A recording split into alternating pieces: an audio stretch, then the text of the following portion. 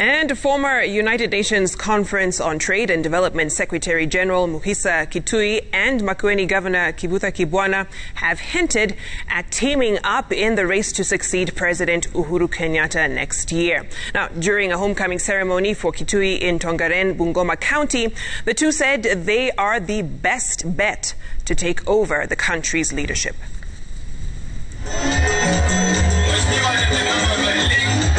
Days after announcing his presidential bid, former United Nations Conference on Trade and Development Secretary General Mukhisa Kituyi toured his Tongaren home in Bungoma County as part of his presidential bid popularization. Mimi nimekuja kuongea na watu wangu, nikitoka hapa kama mmenipatia green light nitatangaza na wania urais wa Kenya. Tunajua sio rahisi, lakini yeye tayari ameonyesha ujasiri wake. Kwanza yenyewe kuacha kazi kubwa kwa UN, aiwache mapema ili akuje kwa ground. It is a high time Aluya takes leadership of this country.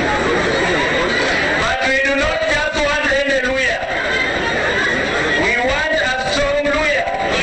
Energetic, charismatic, enthusiastic, progressive Luya. Accompanied by Makueni Governor Kivutha Kibwana during his homecoming ceremony in Tongaren, Mukhisa says he believes he is the best bet to take over leadership mantle next year when President Uhuru Kenyatta's term expires. Hello. At the same time, the two leaders hinted at forming a partnership to challenge for the top seat. Sasa yeye ametoka kufanya kazi huko Ulaya na hizo 195 na mimi katika devolution nimekuwa kwa grassroots. Kwa hivyo ukicombine huko Ulaya na hizo nchi zote na nini na ukicombine na hii grassroots ya devolution, nchi yetu ya Kenya itaenda mbele. Kuna uwezekano tukiweka vichwa vyetu pamoja, tukiyatafakari yale mazuri na mabaya yametendeka, tukilenga tena zile harakati tulikuwa tumejitolea mhanga kupigania, tukaleta Kenya ikawa na suluhisho tofauti na kurudi nyuma kwa enzi za YK.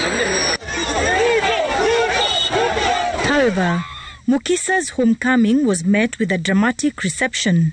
A section of youth chanting Deputy President William Ruto's name caused mayhem as Kituyi's convoy was leaving the Webuye airstrip.